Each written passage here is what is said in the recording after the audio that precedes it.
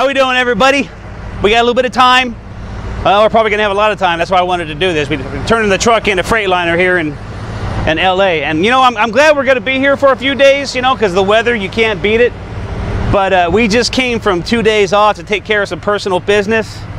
And now it's probably gonna turn into 5 days. So I don't need to tell you that it's gonna hurt us money-wise. But you know, hey, this is one of the reasons why we don't have a home. We don't have an apartment or a home, you know. We live in our truck. All of our mail goes to my aunt in Vegas.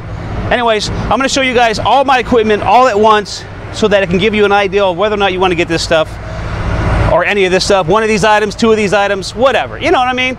This is what I have. The first set of stuff that I'm going to show you is my go-to stuff that I use constantly. I use this all the time, and then I'll talk about the stuff that I don't use as much, but I do like to use it from time to time. Okay, sledgehammer. Enough said there. Now these next items, I use them all in the truck. Burn machine, can use this in the truck.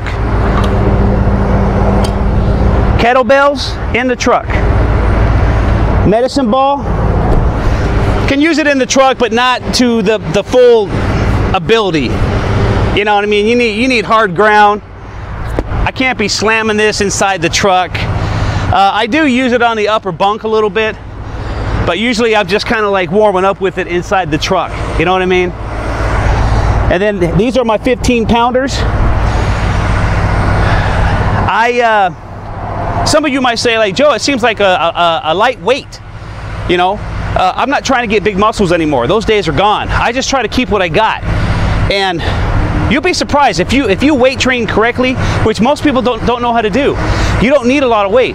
When it comes to when you're talking bodybuilding, okay, so many people think they're bodybuilding, but they're actually powerlifting. Okay, bodybuilding is this: nice and slow, making the muscle do the work. Okay, that's what shaping a muscle is. That's what's giving your body shape. Is true bodybuilding. True bodybuilding is not, you know, big weights where you're, you know, it's not. It's a technique you use as a bodybuilder from time to time, but most of the time it's nice and smooth, man, nice and smooth. All right, you got to have a mat. There's a whole bunch out there. Look, we all know what drivers like to do at truck stops. Okay, you got to have a mat so when you do your push-ups, you do your sit-ups or whatever, right? You know what I mean? Enough said there, okay? Plus, you know, when I use my roller,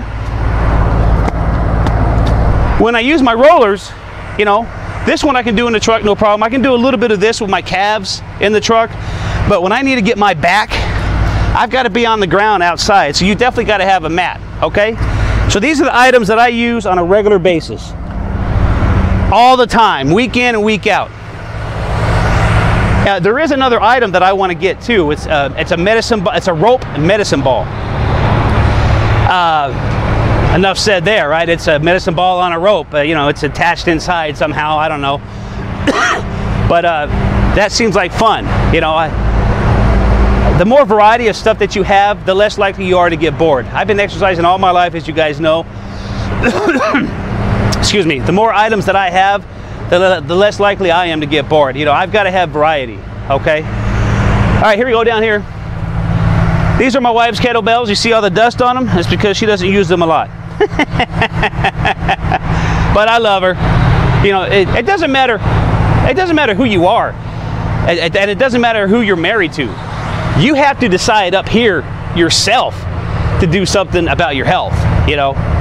But she does know that we have an understanding. The first time a doctor says something to her, like, you know, you need to stop drinking the soda you drink and you need to start exercising, guess who's going to stop drinking soda and start exercising, right?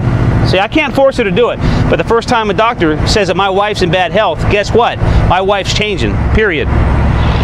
And, okay, you guys have seen this before. I don't use this that often, but I do use it from time to time. And then I do some powerlifting over here. Okay, I've got two 25-pounders inside. I don't want to pull them out because they're kind of buried like some of my stuff. All that stuff over there is easy to get to. The stuff I'm talking, this stuff right here, my barbell, it's kind of hard to get to. But I like to do from time to time like some cleans and presses. I like to put a decent amount of weight on there, not a lot, you know, because I like to do like reps of like 8 or something like that, and just, you know, just to build that power, that explosive power, you know, you know. So that's it, man. There's a couple more things I want to get. I mean, actually, you should be laughing right now, honey. There's a few more things I want to get. Endless amount of things you want to get. Huh? Endless amount of things you want to get. Yeah, yeah. There's lots of neat little gimmicks out there. I just love it. So, I thought since we had all this time, I'd do this for you guys. Hope you enjoyed it. Thanks a lot. We'll catch you on the flip side.